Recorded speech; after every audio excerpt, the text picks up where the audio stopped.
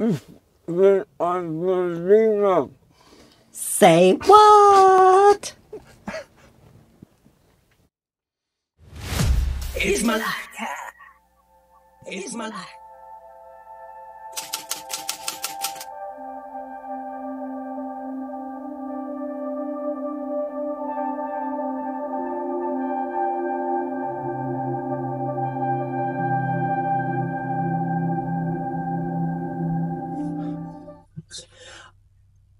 I feel like whispering, although I really shouldn't, to be quite honest. But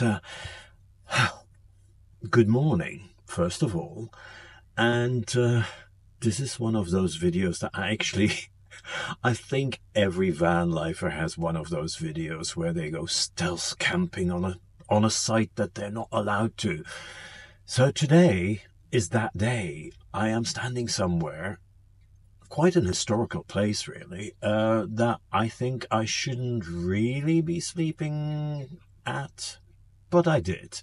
So there you go. Let me make my coffee, get dressed, and then I'll show you where I am, why I'm here, and what significance. It even has a historical significance. You know, we can relate to nowadays, I think. I'm not awake yet, so don't make much sense yet. So let me make my coffee, get my breakfast, and then we'll get going.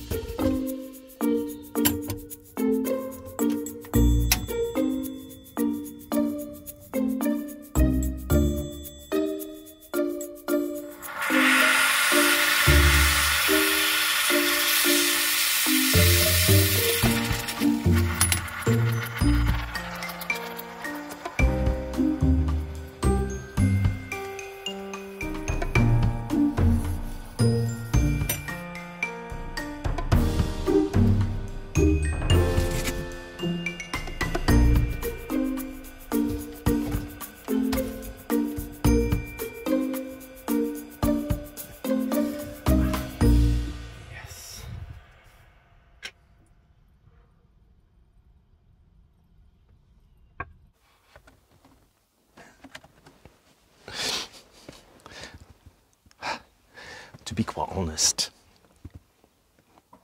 I think I'm making a video that every van lifer on YouTube has made before, and that's one of those, shh, I'm not supposed to park here, or shh, I'm not supposed to sleep at this location. And usually, I have to admit, I don't like those kind of videos, because I'm thinking, like, if you're not supposed to do it, so why are you doing it? And why are you filming it and running around with your camera, which is very, very conspicuous. So it's not very stealthy if you do it. But there you go.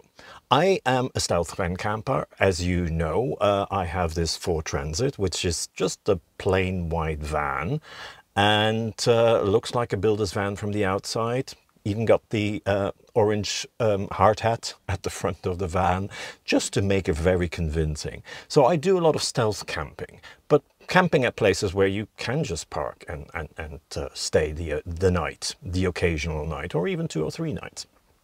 So I'm in that way, I am a stealth camper anyway. Now today, this morning, I'm waking up at a historical location, and maybe I'm not allowed to sleep here. I didn't see any signs that it's not allowed, so, you know, maybe it is allowed after all.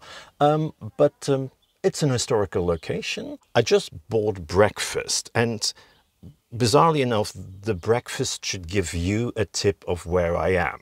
So, well, I thought that made sense in my brain. So let me explain. I bought a nice plate of these 3 things. I hope they're on camera. They're very sticky. They're very, I mean, this is like sugar overload. But anyway, if you're clever, no, I'm not saying that if you're clever. But if you know your patisserie, I'm just going to put it like that. If you know your patisserie, then you know where I am at the moment. So that's it. And otherwise I'll explain. So basically, in the whole of the world, these things are called Berliners. And in France, they're boules de Berlin. In the Dutch-speaking countries, they're Berlijnse bol. Like I said, so they're Berliners everywhere, apart from the place I'm at, which I'm guessing that you've guessed by now. It's Berlin.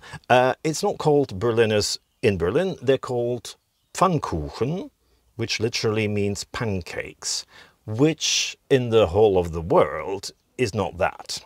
But anyway, I thought I'd buy myself or treat myself to some breakfast, this carb overload, but also as a visual aid of where I am waking up this morning. There you go. I'm in Berlin. And not only am I in Berlin, I love Berlin. I've been here before. I've lived here before. I'm also at a historical location. Yesterday I drove in late, so the only thing I did is I parked up, I slept, and that was it. This morning I'm going to show you where I'm at and why I chose this location.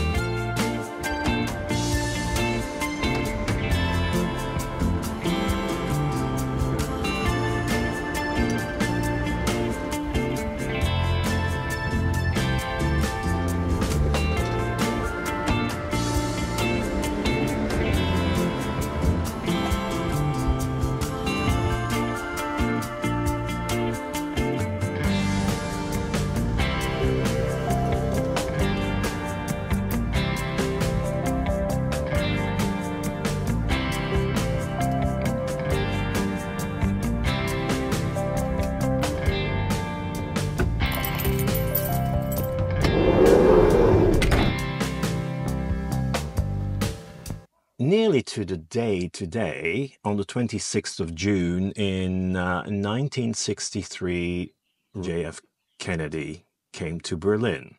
Now, as you all know, and I'm not going to bore you with the whole Berlin, Second World War, the Berlin Wall, I think we all know that story.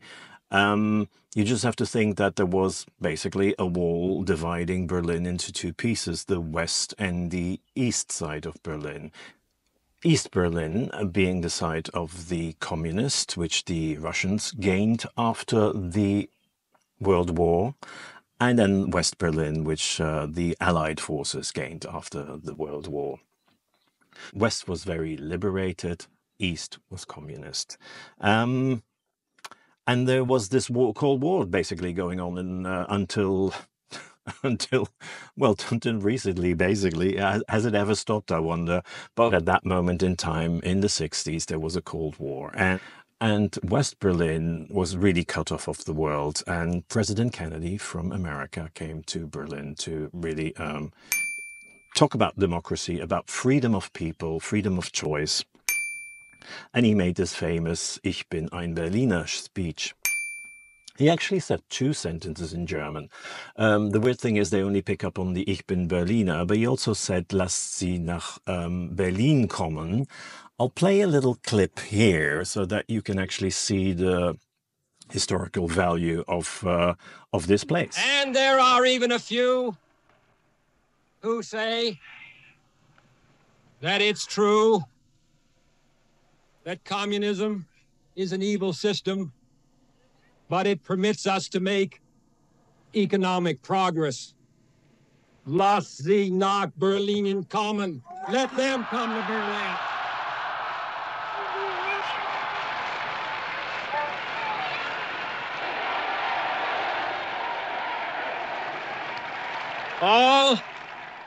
All free men, wherever they may live, are citizens of Berlin. And therefore, as a free man, I take pride in the words, Ich bin ein Berliner.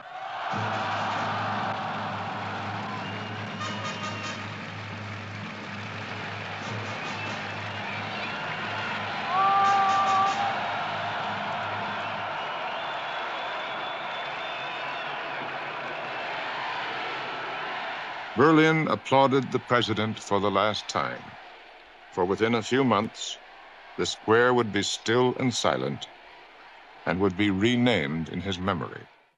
Now, in those days, we didn't have Twitter, X, or social media, but when he said, Ich bin ein Berliner, nobody in Germany thought anything ill of it. It's only after just one journalist, apparently, in the New York Times, mentioned that he had said, I am a donut, that rumor, basically, that misconception, that fake news, as we would call it nowadays, spread around the world. Because, of course, one journalist mentioned it, and then another journalist from the Washington Post or whatever copied it. And to be quite honest, German people, or Berliners, as we call them, they never thought anything of it, really. He just says, I'm a Berliner, I'm from Berlin, I am one of you guys. There might have been if we're going down the linguistic route, there might be an explanation between Ich bin ein Berliner und Ich bin Berliner, like I am American, I am an American. There is a slight difference in meaning, and I think there are people who actually really just wrote papers on it. But at that time, or that moment in time, nobody was thinking of donuts. People were just thinking about their freedom and about democracy. And that's kind of the reason I'm here now, really. Now, if you follow my channel, you know that the last 2 months I haven't been doing van life, and I was just stuck at home, doing a job, getting some money, working. And then in the evening at home, you watch TV, you watch the news. There's elections going on in Europe, in the UK, in America, November. And it's all very, very depressing. There's wars going on. Russia is involved again. China might be involved. It's all leading me back to this, like, are we having a Cold War? And is there hope? I don't want to get too heavy now, but that was what basically Kennedy was trying to convey, is there is always hope, and we have to fight for the freedom of choice by the people. And yeah, I think that's where we are in this stage in the world now, isn't it? People want something, and governments and politicians aren't giving it. It's all very, very depressing. But this is a very historic place, and that's why I thought I'd come here and, have my little stealth night, and I will go and visit the rest of Berlin later on today. But yeah, this is the Rathaus Schöneberg. This is the actual town hall of Schöneberg where the speech was given. Now I'm trying, I don't think I really succeeded, but I've tried anyway to film the buildings that are still basically, even 60 years later, that are still there. As a free man, I take pride in the word, Ich bin ein Berliner. You know, from a viewpoint of the president, you can actually still see these buildings. I tried to film them that way. But as you can see, I parked just in front of it, no hassle, no problem, and I really enjoyed it. But mostly enough, I enjoyed it because of the value, the historical value that this place has. It's now called JFK Platz, you know, the square of JFK, but of course before the 60s it had a different name, but because of his monumentous, because of his visit, they changed the name into JFK Platz. So if you come to Berlin, it's usually not on the main route of touristy places to go and see. I understand that, but if you're ever in Berlin, I think you should come and have a look here. On Saturdays and Sundays, there's a flea market as well, which is kind of fun to do. But yeah, go and check it out. It might not be in every tourist guide or whatever, but it's certainly worth a visit for the sheer historical value of this place.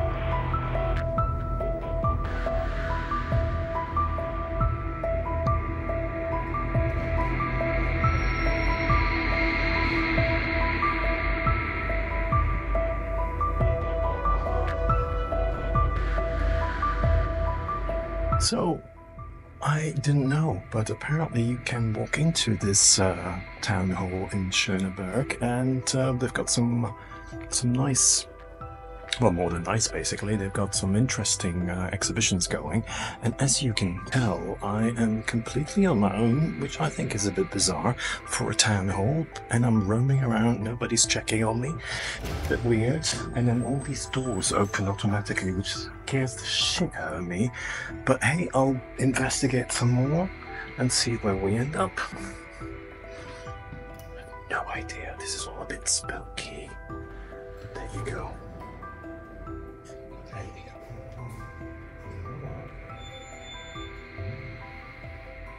I think I'm lost. We'll try it further.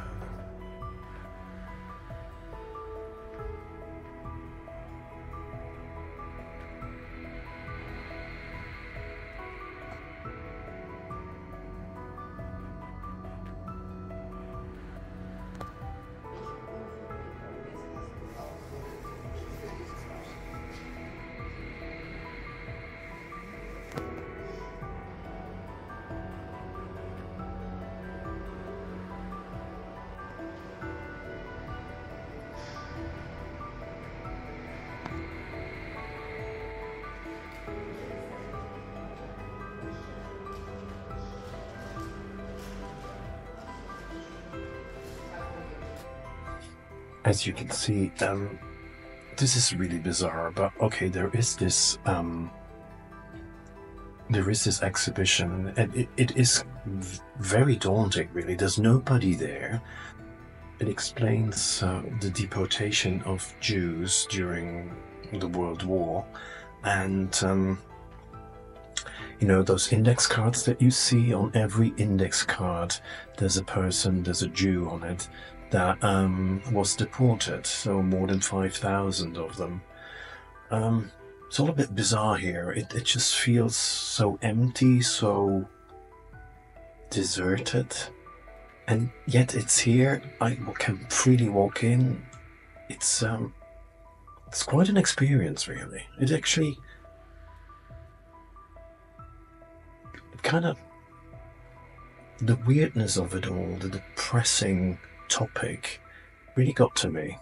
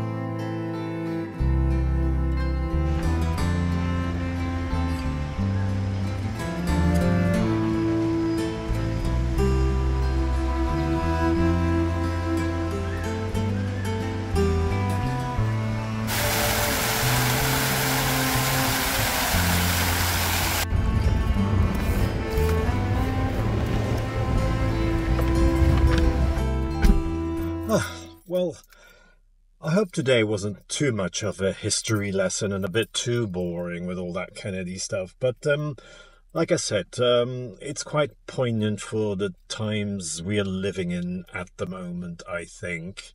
So, yeah, I promise to be a bit more light-hearted next week because I'm staying in Berlin. Not staying here, of course, because I don't think it's allowed. But it was fun trying it for like one night and one day. A friend of mine who also lives in Schöneberg has offered me his parking spot on his building's parking lot, so I can spend a couple of days there, and then I can start visiting some friends, seeing some old acquaintances, as they call them, or as I call them, and visit some old haunts. That's it for me for this week. I hope you had some enjoyment out of it. Yeah, it's how does the saying go? You can take the teacher out of the classroom, but you can never take the classroom out of the teacher. No, that's not right. What's the saying? You can take the teacher out of... Oh, I don't know. But, you know, I'm a teacher at heart, and I'd like to educate. I hope you learned something. And if you didn't, I hope you had some joy out of it, at least. See you next week. Same place, Berlin. There's some thunderstorms coming, so maybe I'll capture those. Speak to you later. See you soon. See you next week.